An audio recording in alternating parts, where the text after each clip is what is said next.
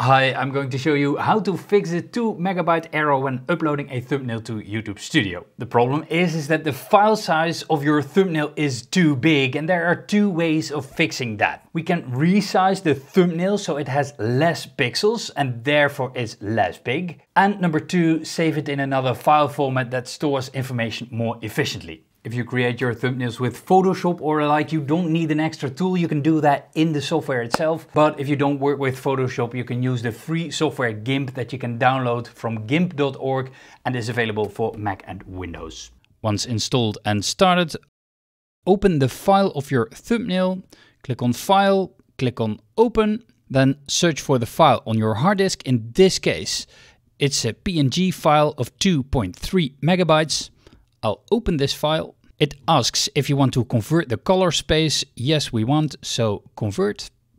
Let's first take a look at how we can resize this image. Therefore, click on Image, click on Scale Image. And now you need to make sure that the resolution is 1920 by 1080. If you have 1280 by 720, then keep the resolution, but the best resolution for the algorithm is 1920 by 1080. If you set the width to 1920 and the height to 1080, then click on Scale, and now it will be scaled to the proper resolution. In my case, the resolution was okay, so nothing happened. Now let's save the image in the proper format. Therefore, click on File, then click on Export. Then we can give it a name up here, change the folder up here if we want to. And now select on the bottom of this dialog, select File Type. And now we get all the different file types that we can export the image as. YouTube accepts three formats, that's JPEG, GIF and PNG.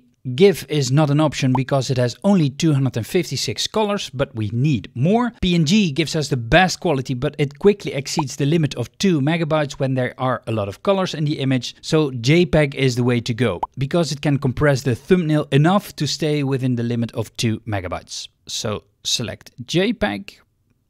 Over here, I'll rename the file for the purpose of this demo, and now click on Export. Now it asks for the quality. Make sure it is in the 90s. The higher that you have the quality, the bigger that your file will get. Generally, 90 is pretty good. We don't have to bother with the rest of the questions in this dialog, and now click on Export. This was the original file. It was 2.2 megabytes.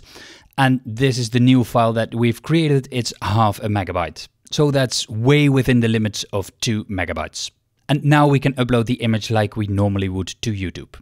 And if you're wondering how to hack the viewer's brain to make them click on your thumbnail, then check out this video right here. My name is Dexter and I teach YouTube strategies. Thanks for watching.